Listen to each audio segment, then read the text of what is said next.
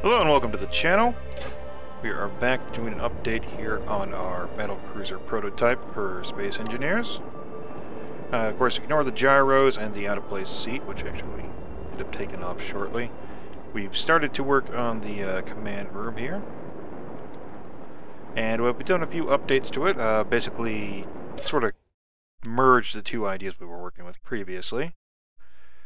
To give you a quick idea of the firepower that you have here, we still have the forward-mounted large cannons inside the nose, and we've added on a few more additional auto cannons for it, so your full force of fire for the auto cannons is going to look something like this.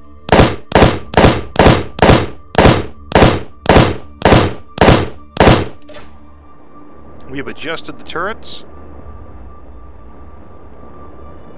So you still have your Gatling turrets for your small craft coverage, your Minotaur turret here for your small craft coverage as well, basically.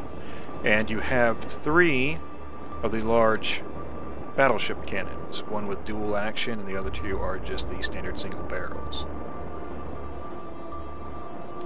As you can see, the autocannons that we expanded, we actually ended up putting 3 sets of 6 on either side. So it's got a very consistent rate of fire there. And what we've gone here is gone with the midship hangar that actually connects to a rear ship hangar.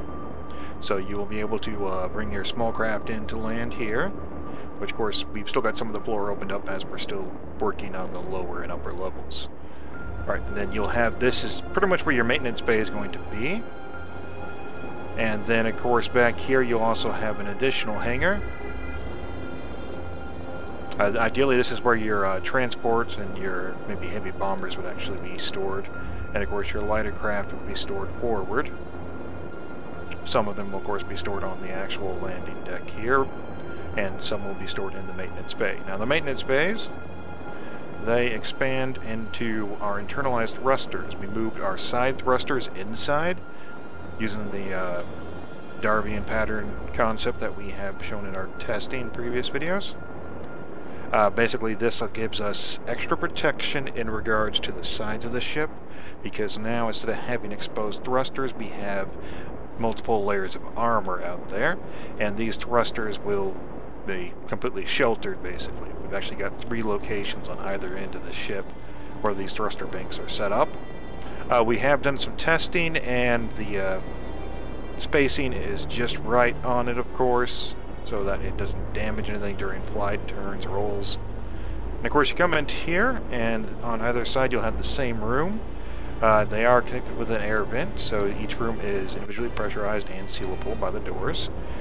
This will pretty much be your rear hangar command room for, well, managing the to's and fro's of transportation.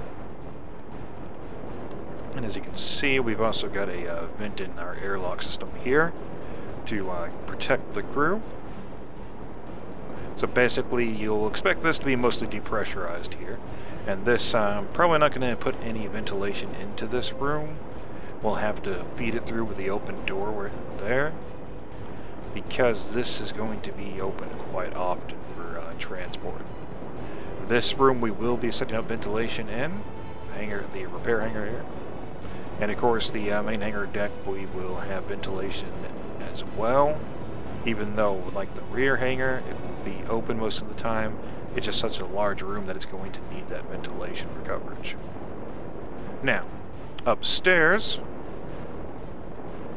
we have this overwatch for the hangar here, basically a command room up here, for your deck officers to manage the actual flight deck. And we don't actually have this going anywhere just yet, we just cut into here. This large chamber is not really purposed just as yet. We put a few of the large reactors and large cargo containers in up above in the this armored neck right here.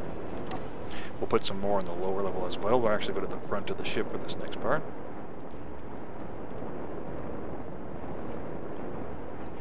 Now what we have, oh, I forgot to open the doors. Okay. There we go.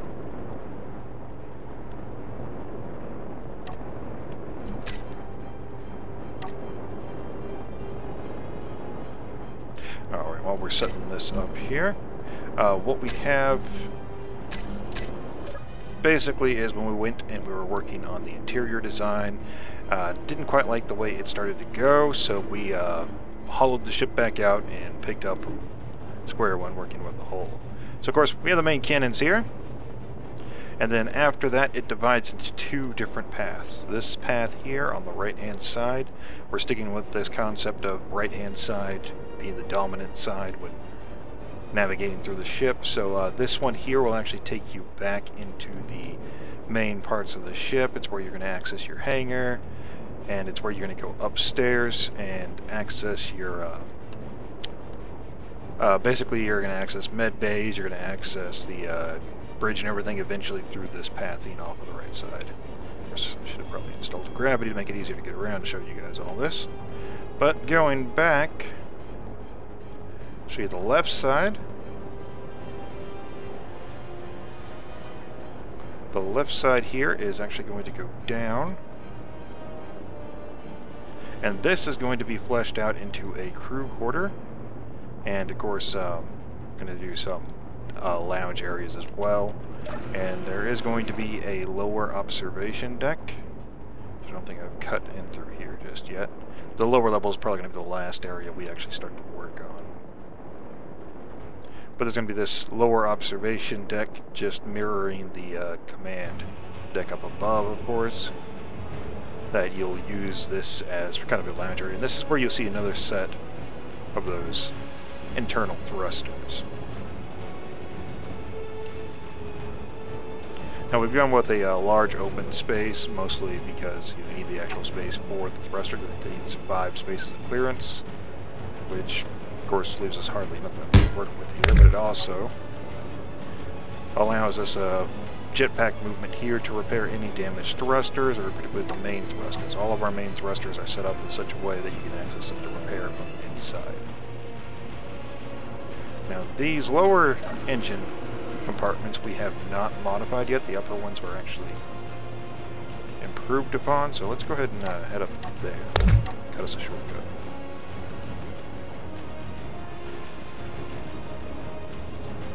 Because the mirroring tool doesn't quite work out the way we want it based on this, we've had to manually modify each one separately. So this also has a set of internal thrusters, so you will still have forward propulsion even if you lose all of your main thrusters. They'll be recessed in as they are here, of course, and that just gives you extra forward propulsion. We've modified the venting process in here, made this hallway a little bit wider, of course, or longer rather. And that pretty much covers the updates we've done so far on the ship. We're still going to work on it. We did take a bit of time away from the game, trying not to get too burnt out on doing the same thing constantly. And of course that's where we came up with the idea of merging the two general concepts into what should be a more efficient vessel, having both the dual hangar capacity and the heavy armament that the namesake actually implies. And the testing we have done with the main cannons, they can fire fully continuously while in maneuvering, while in a maneuvering stance. So basically you can roll, you can pitch, yaw, anything you need to do, and you don't have to worry about chewing into your own armor. Now the ship itself, obviously not going to be overly nimble because it is a very large battlecruiser and it is meant for engaging large structures, large ships, carriers ideally, of course, other battlecruisers, battleships, and your cruisers, and that'll pretty much cover what it can really handle. Anything smaller is going to have a better time against it, of course, but the turrets will really start to make up for that. Of course, the smaller ships are not going to have the armor they need to survive the multiple Gatling guns, the turrets, the Minotaur cannon, and we might end up putting some more armament up where our gyros are temporarily placed for testing, since this is a large area here, and one of the things we were looking at, of course, was the large cannon.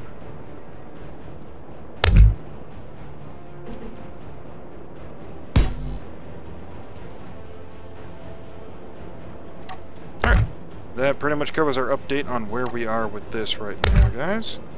I'm hoping you like the way it's shaping up. Of course, let us know what you think about it in the comments. And if you haven't already subscribed, now is definitely a good time. We might be looking at doing a giveaway once we reach 100 subscribers. And we're fairly close to that now. So, go ahead and let us know what you think, as I said, and I hope it was inspirational or informative in some way for you. And of course, as always, have a good day.